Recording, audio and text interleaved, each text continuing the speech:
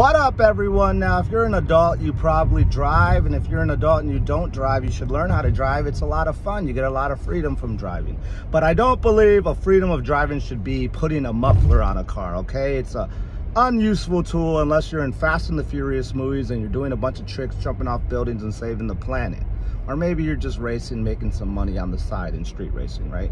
But anyway, if you're not doing any of those things, if you're not working for Vin Diesel or not saving the planet, you're not part of Fast and the Furious, you don't need a goddamn muffler on your car. It is annoying as shit. It doesn't have a function. It has a function of annoying. It goes, they're going 5 miles an hour, it goes, they're going a million miles an hour, it goes, and it just lets you know that they're annoying little shits, and they usually don't even have a cool car. Like most of the cars that have a muffler on it look cool, got stickers, got cool colors, got lights on there. It looks like a club on wheels. But these cars that these people are driving looks like a grocery cart on wheels. So do yourself a favor. If you're gonna be an adult, you're gonna be driving, drive like an adult and don't use a muffler. You're not a little freaking teenager anymore. Don't use a muffler. It is annoying as shit, makes too much noise, doesn't serve a purpose except being annoying. Stop using mufflers. Be an adult. Thank you.